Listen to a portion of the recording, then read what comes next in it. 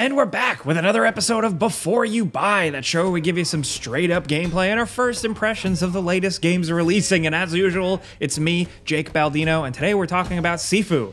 This game is something else. It's for PS5 and PS4 and PC, and it's been on our radar since it was first revealed. Now, what seemed like a simple and stylish brawler kung fu game is actually something even cooler and more challenging and involved than you'd expect. If you're willing to put some time in and don't mind grinding to absolute perfectionism, you have a friggin' like absolute thrill ride of a game here, man. At the risk of sounding like probably every other review or person out there, is definitely not for everyone, but it really is not for everyone, but it's still intriguing. I'll explain why as we go. And just so you know, we've been playing a review copy of the game for about a week now, and all of my footage here is captured on PS5 and is spoiler free.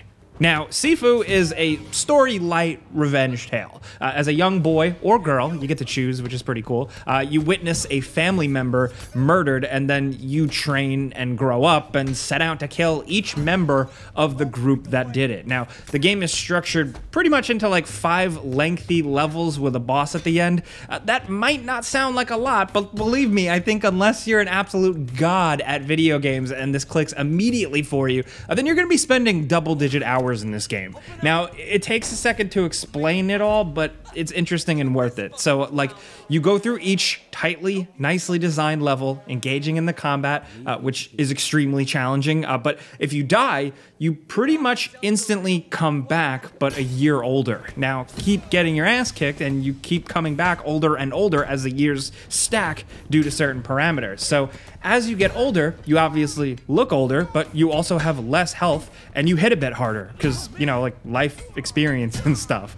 Once you get too old and die in your 70s, it's game over, man. As you progress through the levels, you're able to, like, use points to unlock new move skills. Unlock them multiple times, and then you lock them in. Now, the main move set is totally fine and good, but some of these extra special moves are really useful, especially for, like, very specific use cases.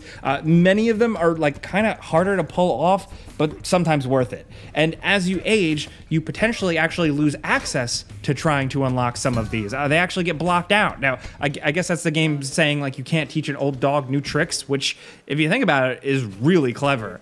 You can also find little statues that you can spend points like XP to unlock stuff, like stronger weapon use, more block meter, stuff like that. Now, if you complete a level, you unlock and start the next level at the age you were at the end of the previous level. So you're only ever as good as your last best playthrough.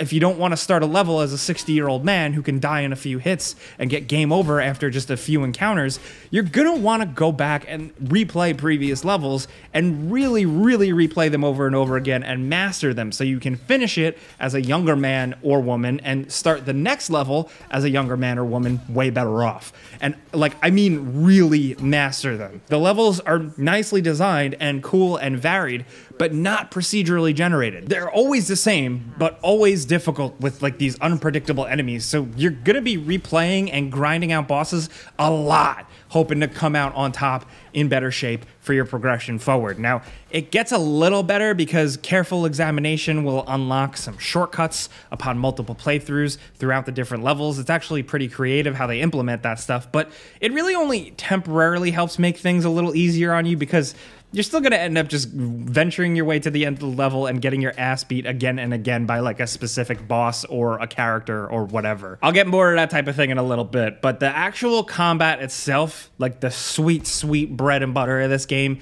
it's so good. I love the combat. It's challenging and it's demanding where, like, even the lowliest enemy can mess you up in a few hits, but you have a good set of tools at your disposal. You have light attacks, heavy attacks, a trip maneuver, a kind of push maneuver, a bit of a throw, and items and weapons you pick up in the environment.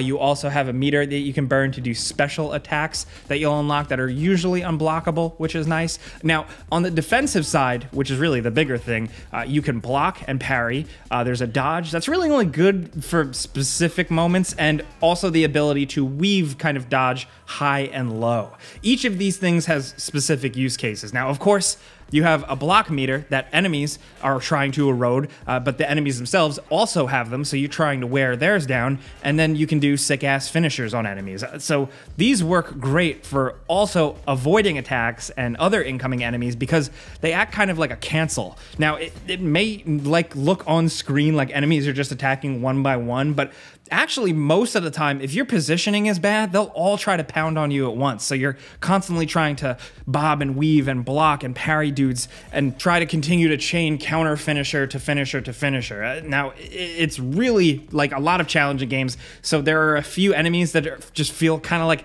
total bullshit until you crack the code. Like until you figure out exactly how to defend against them, they'll just spam blast you until you learn the ropes, including some of the bosses. Now, it is an incredibly rewarding combat system that always feels badass and satisfying. You know, the feedback is great, especially with the DualSense controller features, and it just makes you feel cool. Not to mention, a lot of the fighting sound effects are absolutely perfect. The game has tons of like amazing encounters, from wiping out clubs or drug dens, almost like John Wick style with your fists, to like really special old boy style hallway moments that kind of change the camera's perspective. Even when you're getting your ass beat, like the game is just so impressive. The only thing that can be god-awful is the camera itself. The camera is like gonna screw you over a lot. It can be frustrating. I noticed it especially during a boss battle or two where like it would just unacceptably obscure my vision for like a very key, crucial second. Or in certain fights where characters can like do flying jump kicks from off screen. It's such a bummer for sure. And like there are some settings in the options menus, but it's just, I really hope they can clean this up with an update, because otherwise I think the gameplay is near perfect, at least for me personally. Just satisfying ass kicking that I was really hoping for with this game. Now, the levels and the moments are so cool, and each and every individual one is so memorable that I enjoyed endlessly replaying these levels, even if it can be painful. Now, some folks out there listening might not find that much fun, and I totally understand. It's valid. There are other games where I don't want to endlessly grind the same level just to get better. I want new experiences, but here in Sifu, I just love the combat and the insanity and the really cool cinematic style that I just kept going. I kept grinding because I wanted to see what was next. Every single room in every single level is completely different. There's always some new creative spin, whether it's something inspired by an old kung fu movie or an action movie or just something you've never seen before. There's always a new thing to see and do. There's always a new type of object to pick up and throw at a person's head. There's always a new way to completely get demolished and bulldozed by enemies. Like it's just consistently entertaining, even if like you're a rage quitter like me. I think the aging loop and the combat mechanics and the tight level design is strong enough to justify the way the game is stretched out over the 5 levels, but hey, not everyone will agree. Just know what you're getting into here. The way I explained it, you might be like, oh, no way, that's not for me. Or you might be like, hell yes, let's go. Or you might be in between, like where I kind of was. I was excited for this game, but I was not really looking forward to the painful difficulty to see it through. But because everything about it was so solid top to bottom, I learned to persevere and absolutely love it. I think Sifu is an incredibly special game, and I know it's early, I know it's only February, but I think you're gonna see this on some people's 2020 Game of the Year lists. It's going to be a busy year, and there's a lot more, so like I know I might be jumping the gun a little bit, but I'm just trying to get across to you guys just how much I really like this one. But of course, that's a before you buy. You know how this goes by now, right? I give you some pros and some cons and some personal opinion, and now I wanna hear yours down in the comments. I don't really think maybe you've played a game like this before, but if you can think of something that's kind of like this, definitely let me know. There's lots of elements of other games here and there in it, but it's really unique, so I'd like to know what you think of it if you jumped in. The game did kind of like go live a little bit early for some folks, so if you've been getting your hands dirty in this thing, definitely let me know what you think, whether you've been playing as a male or a female, what some of your favorite unlockable moves are, maybe some of your favorite encounters early in the game. Try and keep it spoiler free. I didn't want to show anything too late here, but let's talk about anything Sifu, or really any like cool action combat fighting games down in the comments, man. Now, if you enjoyed this video and maybe found it a little bit helpful and informative, all you gotta do is click the like button. We always say it, but we always really do appreciate it, and it does help us out. We'll be down in the comments, but of course, if you wanna yell at me directly, you can find me on Twitter and Instagram at Jake Baldino, or on my personal YouTube channel, youtube.com/Jake Baldino. But thank you guys for being here. Subscribe if you're new, because we put out videos every single day. But otherwise, thanks for watching, and we'll see you guys next time.